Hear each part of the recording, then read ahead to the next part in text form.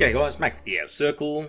Let's look at some new release type stuff this week, namely in the form of one terrible unit that was previewed over on Warhammer Community, this thing, and some last chance to buy type shenanigans happening in the background that people don't know about.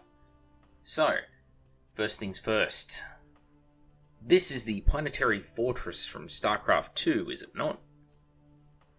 Well, looks a damn lot like it. It's one of those ironic things. StarCraft started off as a licensed version of a Warhammer 40,000 game. Games Workshop decided not to follow through with it. Blizzard made their own thing. And now Games Workshop is trying to emulate Blizzard. Which is what it looks like to me. Some of those Primaris units look like they're straight out of StarCraft, especially the Jumpy Boys. This thing is a travesty. And it's a travesty for other reasons. Yes, Marines can have a fortification, but here's the thing. In the fluff, Marines are a shock faction in 40k. It's not 30k anymore, where Marines would do things like hold planets against giant alien armadas. No, in 40k, Marines are just... there's not enough of them to go around to get the job done. So they're a rapid shock element. They come in, they strike hard, they get out of there. They generally don't fortify a place. Instead, Imperial Guard are used to fortify a planet, and the Imperium will send Marines in to conduct strikes on the enemy whilst they're being pinned down by the Guard in the classic sort of pincer maneuver. Now, this is not to say that Marines don't ever fortify positions and hop in a trench with a bolt gun. It can happen, but it's not the norm. This design here reeks of people who don't understand the faction shoehorning in something that marketing or corporate wants them to do. Doesn't sit well with me, especially when there are better versions of this design or concept out there for Marines that do suit the aesthetic. So this thing right here is meant to be some sort of large drop pod. I don't see how, because it's not shaped like it. Yeah, it's got these gigantic fins above the legs, but the sides of it are boxy. There's big strips of steel bolted on for some reason with physical bolts. None of that makes sense as a design. Especially not when you have this thing. This is the Deathstorm drop pod. There's this version which has these missile launchers. There's also a version of it with assault cannons. This suits the Astartes aesthetic. This is something that's dropped in from above and can act as a fortified position or emplacement. That sort of thing suits the Space Marines.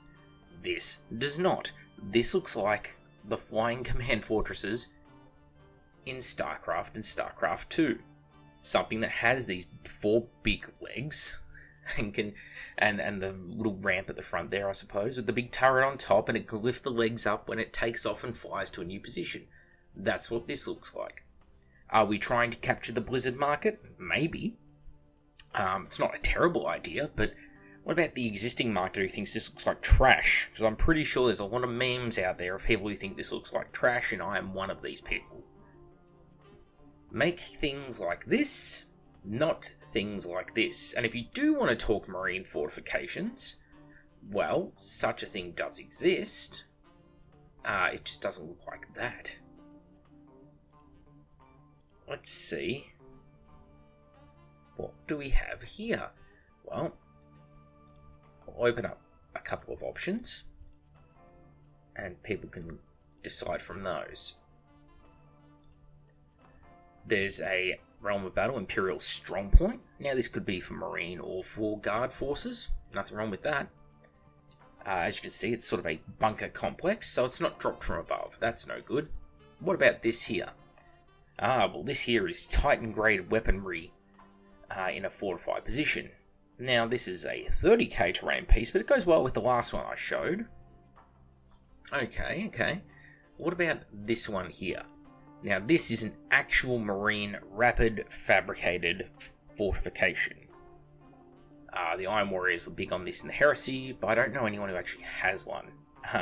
As you can see though, it's actually made of sections that look like they are pre-assembled on site. You can see there's sort of like big bolts and things like that holding the sections together. There's meant to be a force field that actually acts as a doorway. Little turrets that clip onto the outside. As well as like a command center in the very back there. Kind of reminds me of like the Starship Troopers movie fortifications. Oh crap, someone does own one. There you go.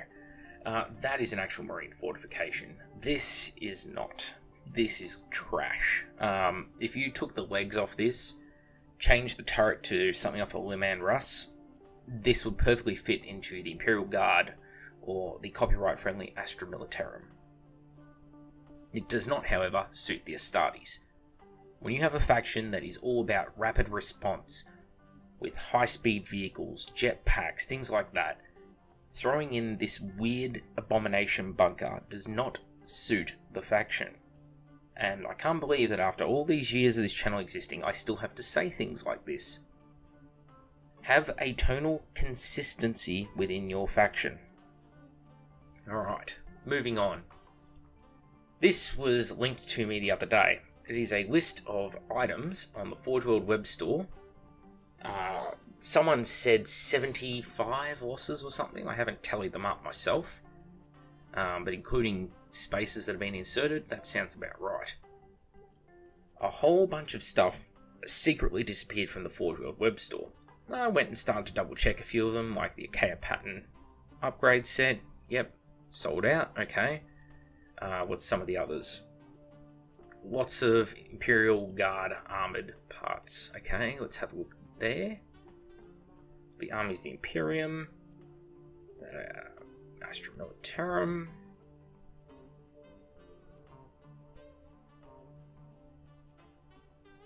Let's just scroll through them all and see what we've got. Temporarily out of stock. Okay, that means they'll come back. Sold out. Cadian Infantry Squad upgrades. Cadian Infantry Squad with Respirator upgrades. Gone. I don't see any Chimera armor or anything like that available.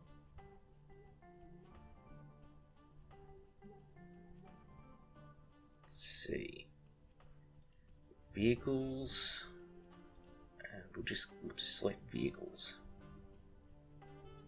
See what pops up.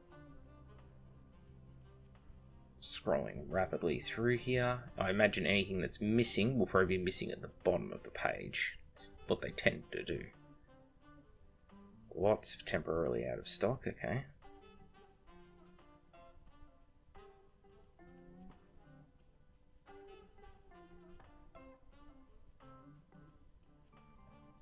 Lots of temporarily out of stock.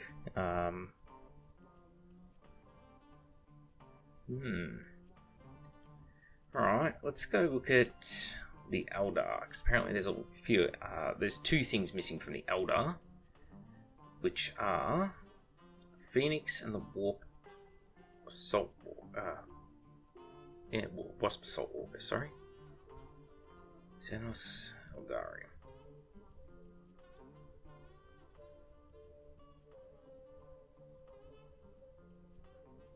Yeah, okay. They're gone. So far, everything I've looked for on the list is gone or sold out.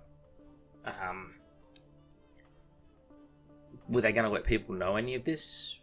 Hey, get in and get some chain axes that you actually need to upgrade your units before they're gone? No, guess not. What about all these sets of doors? Thousand Suns, Nurgle, Sons of Horus, that kind of thing. Let's have a look here.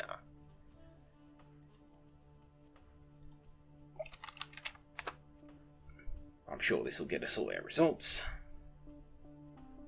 So it reckons mostly Land Raider doors.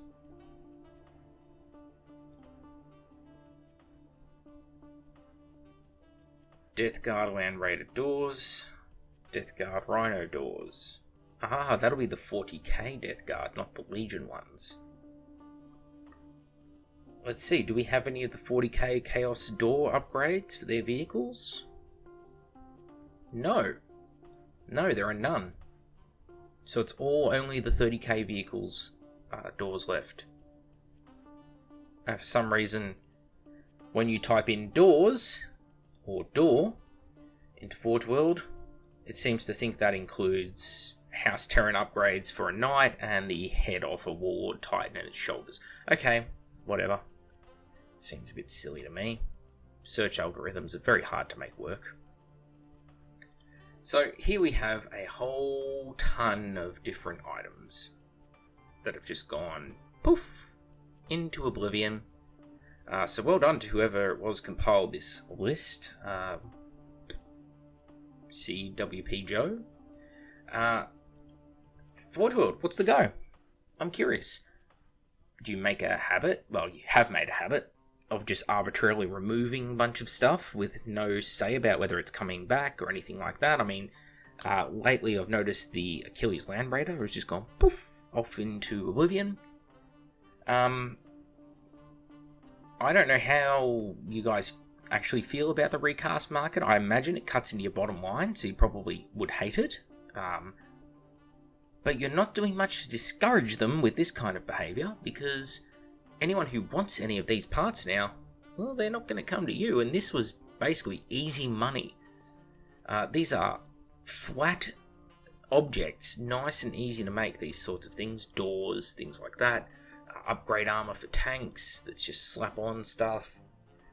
Land Raider Helios, it's just a whirlwind launcher basically on top of a Land Raider and an extra sight glass. Stuff like that. Easy upgrades, easy money. Yous don't want it. Yous don't even want to tell anyone that you're getting rid of it. Gotta say, poor form. So, this is just a quick video. I want to get another one out this weekend, a proper video.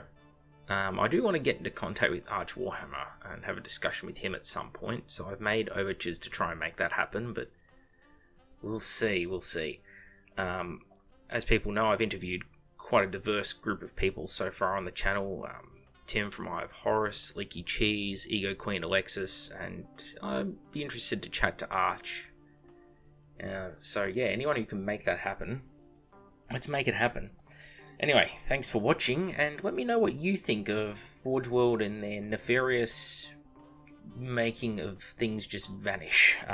Hillary Clintoning stuff on the website.